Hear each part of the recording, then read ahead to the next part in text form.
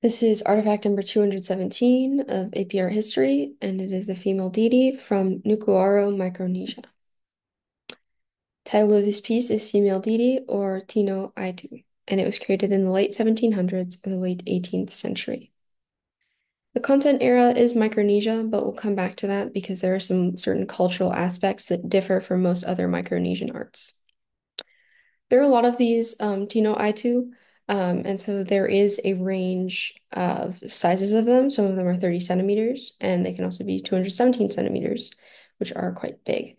And they are made of breadfruit tree wood, which you can find on the island of Nukuoro.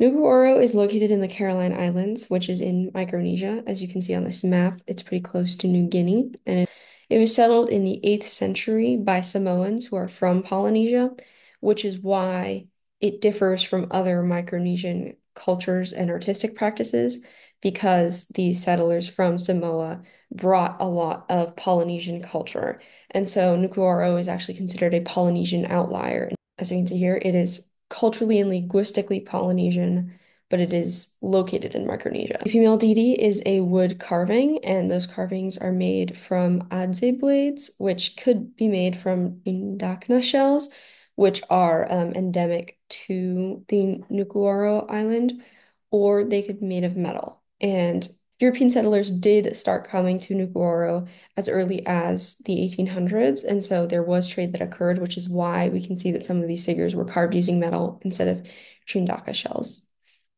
And pumice is used in the end to smooth the figurines. The function of the female deity is to be used as a centerpiece of ceremonies that honor deities of Nukuoro. And these deities are both represented by and reside in the Tino Aitu, which is slightly different from certain other cultures of which the wood carvings themselves simply have the deity residing in it. It's both a representational and like considered more of a living spirit. And these ceremonies, which honor the deities, were harvest rituals instead of funerary rituals. Thinking New Ireland, there's a lot of practices there which were specifically funerary, whereas this practice, it's not funerary. Context and content. It's important to note that because this is a Polynesian outlier, the ideas of hierarchy and the art forms like wood carving were inherited from the Samoan settlers who came to Nukuoro. And as we said previously, missionaries did reach the Caroline Islands in the 1800s, which changed a lot of the longevity of objects. There are several other islands in Micronesia and Polynesia and Melanesia that were not reached by Europeans prior to like the late 1800s. So culturally, there is a difference, and there are some artifacts that are longer lasting than the female deity artifacts, which most of which were actually exported off the island before the beginning of the 20th century, which is why there was kind of an erasure and practice that happened with the remaining female deities. There's a similar stylistic form across all of the female deities, and that is that they have a subtle or lack of presence of eyes and nose, and there's a chest indicated by a line. And they have ovid heads, which point at the bottom into a chin, and columnar necks. They have very sloping shoulders, and their legs are typically flexed, as you can see here. It's a highly stylized art form, and the style is very consistent.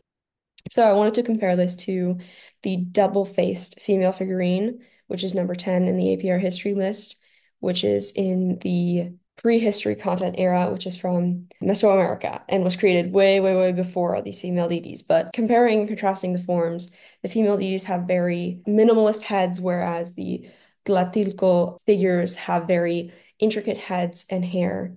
But similarly, both figures have a lack of emphasis on limbs, or at least like the hands and the feet. And interestingly, what differs is the kind of curvature of the Tlatilco figurines versus the kind of very boxy form of the female deities. So it's interesting to compare these representations of women across time periods and across cultures.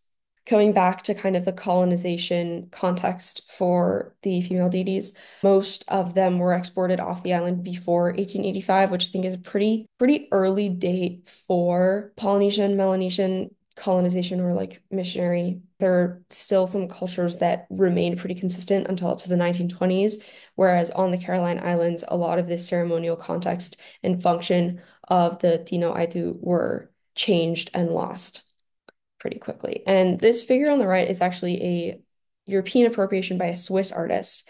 And so there are questions that range in the Melanesia, Polynesia, Micronesia area about how European appropriation affects how we see the objects today and how we see those artworks. So that connects the female deities to some of the other Polynesian and Melanesian and Micronesian artifacts.